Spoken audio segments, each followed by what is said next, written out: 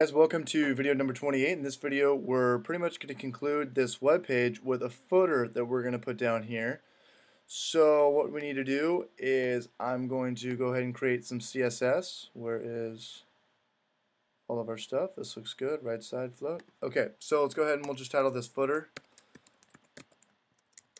Open brackets, close brackets, and I want to clear it from both sides.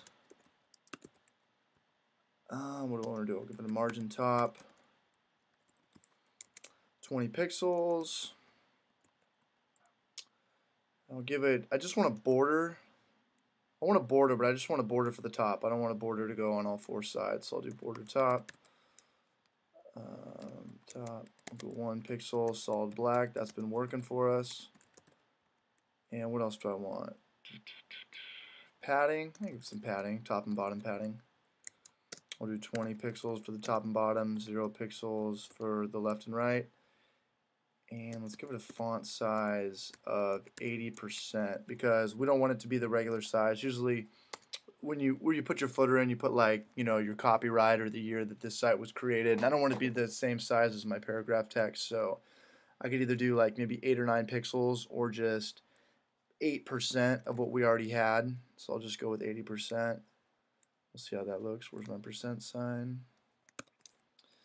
Font style, normal, color. Oh, and text align, the big one. Text align center, because I do not want this on the left-hand side of my page. I want it right in the middle. So let's go over to our index.html file.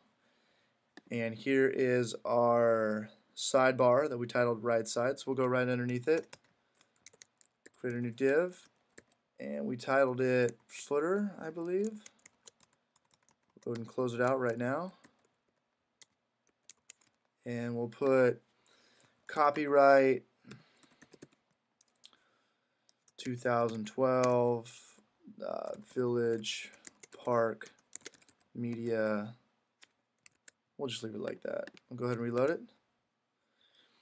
Perfect. I like it. Okay, but we have all this extra room down here. So how do we delete all this white space down here? Well, remember back on our outer and in our wrapper, we created our height to be 1,000 pixels. Well, all of our stuff now, all our content is already populated that, so we can just take this out altogether. Take out our height from both our outer as well as our wrapper. I'm going to save it. Let's see if it gets rid of this white space.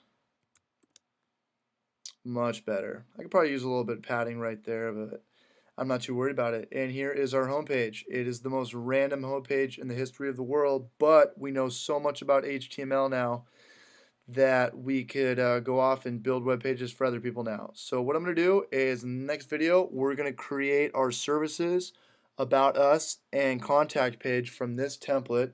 So subscribe to my YouTube channel if you want to be a legend, and I'll see you guys in the next video.